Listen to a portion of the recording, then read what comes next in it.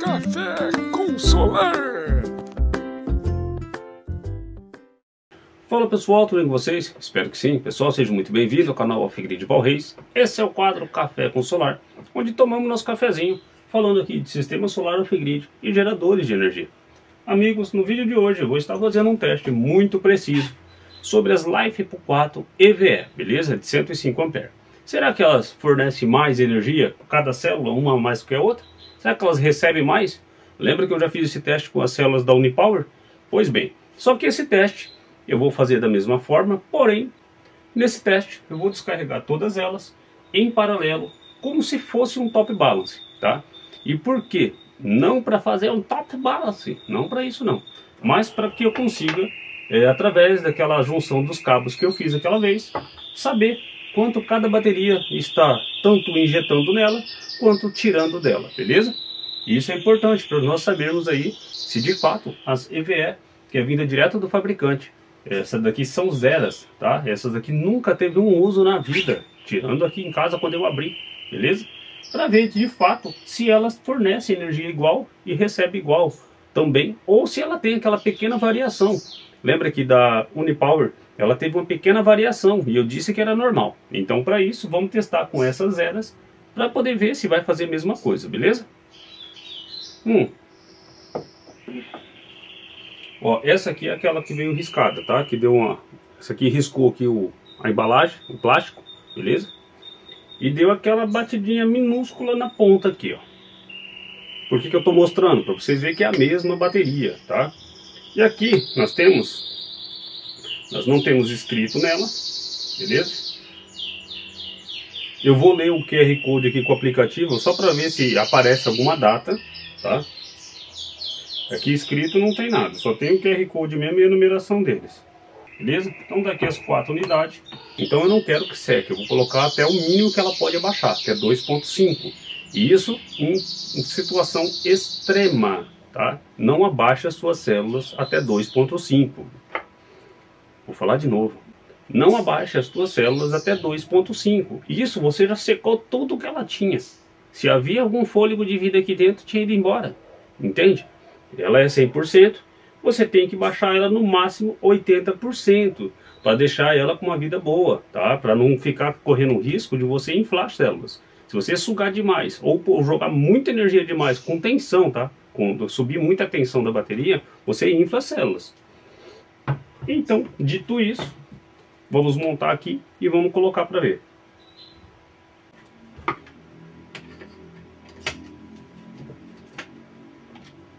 Eu aqui, pessoal, parafuso, quando eu compro, esse aqui veio na bateria. Mas quando eu compro parafuso, eu prefiro com um aperto de chave Allen, tá? Fica muito melhor, que isso aqui não é muito legal para apertar aqui as baterias. De repente a pessoa tá vindo aqui com força, esquece, escapa a mão aqui, bate na bateria. E é um lugar que você não precisa, você não consegue ter muito apoio ali para trabalhar. Agora, já ligamos ali, vamos ver aqui a tensão que elas estão.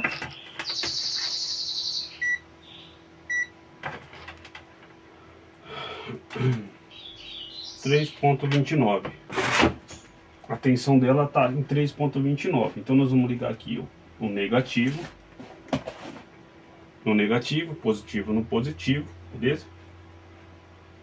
E vamos deixar aqui induzindo, aqui puxando a carga. Aqui é o sistema. Vamos fazer o que? Vamos zerar aqui, apertando os dois botões para a direita e para a esquerda ao mesmo tempo. Você vai zerar eles aqui, ó. Pronto, ó, zerou, tá?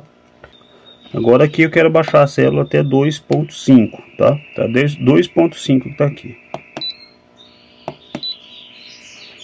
A amperagem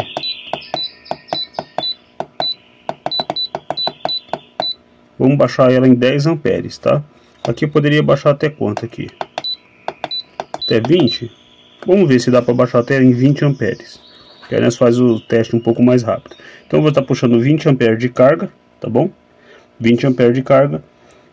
Aqui não vai ter tempo, ela só vai desligar mesmo o teste quando chegar a tensão em 2.5, tá? E aqui já está zerado aqui, ó, em watts e em ampere, beleza? Vamos ver o tanto que tem de amperagem dentro dela e fazendo essa descarga. Inclusive dá para mim testar aqui para ver o que está cedendo cada uma dessas baterias. Beleza? Então eu vou apertar aqui para vocês verem o OK. E vou pôr aqui o celular para a gente fazer o teste aqui. Prontinho.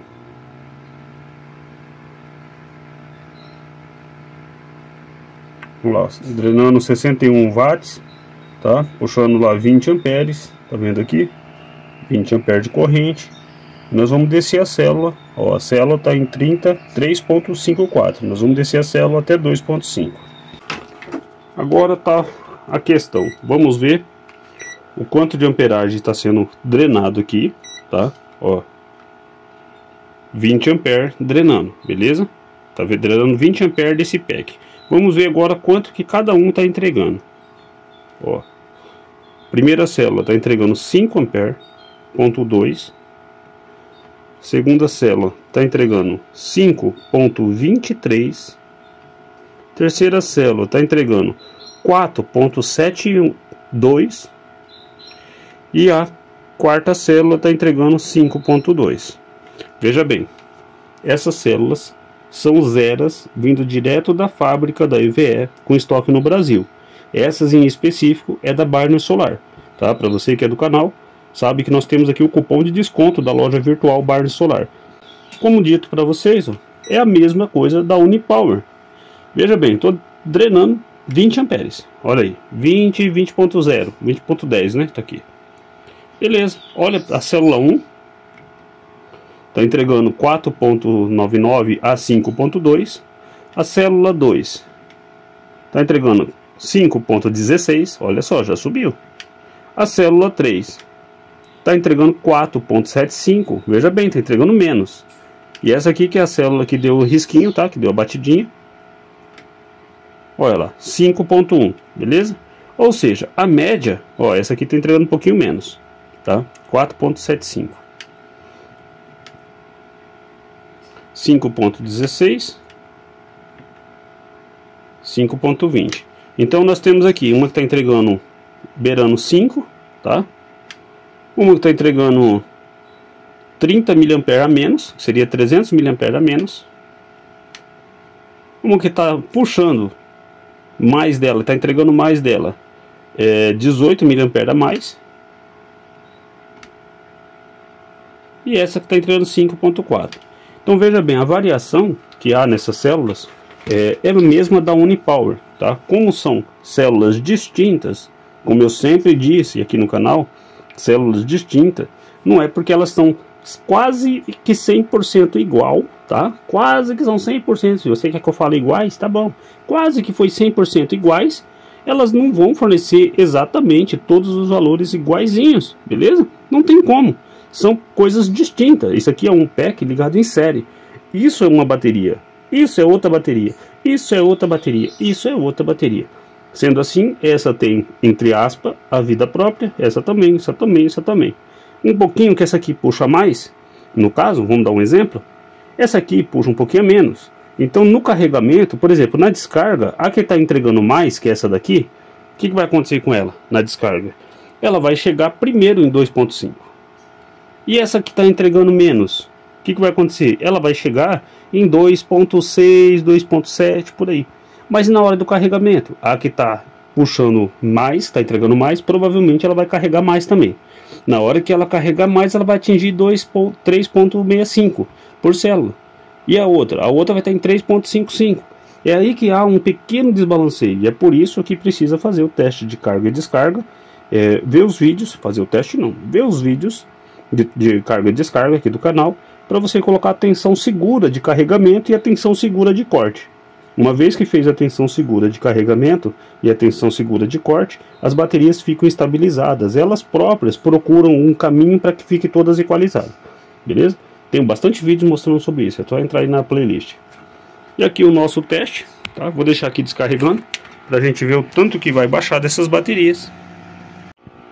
Meus amigos, acabei de chegar para conferir aqui. O teste já completou. Já chegou a tensão de 2.5. Olha aqui o tanto de watts que foi consumido, tá? Foi consumido esse tanto, 406 watts. Total de 135 amperes, beleza? 135 amperes foi o tanto que foi drenado dessas células, beleza? Agora nós vamos colocar para carregar. E aí nós vamos ver o tanto que vai entrar nela. Nós vamos fazer aqui o carregamento, tá? Vou carregar só um pouco, porque senão eu teria que carregar 400 amperes. Já que está 105 cada uma, beleza? Daria 420 amperes aqui, no sistema de 3.2 volts. Então eu vou deixar carregando só um pouco, para a gente ver aqui o tanto que cada uma vai puxar. Depois eu vou fazer a união e pôr num carregamento completo maior, beleza? Vamos ligar aqui. Ó, mandando 10.3 amperes, que é o máximo da minha fonte, beleza? E vamos fazer aqui o teste para ver.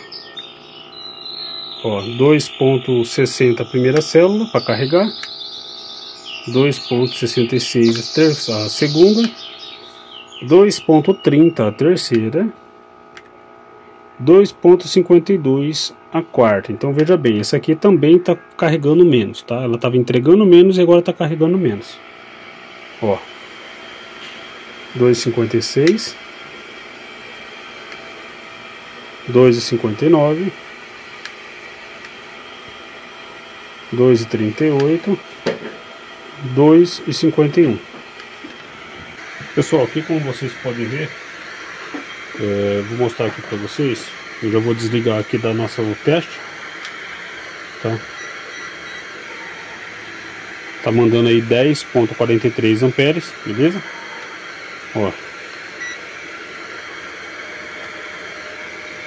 10.22, tá? Aqui é a amperagem corrigida. Só que a minha fonte ela é pequenininha, tá?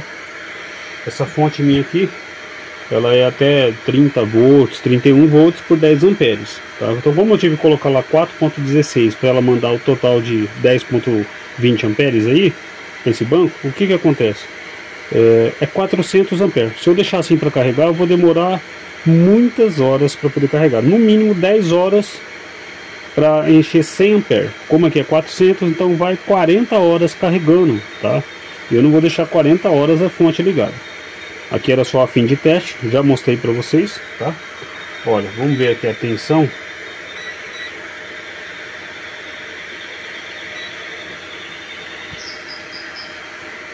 Deixa eu colocar aqui para vocês verem.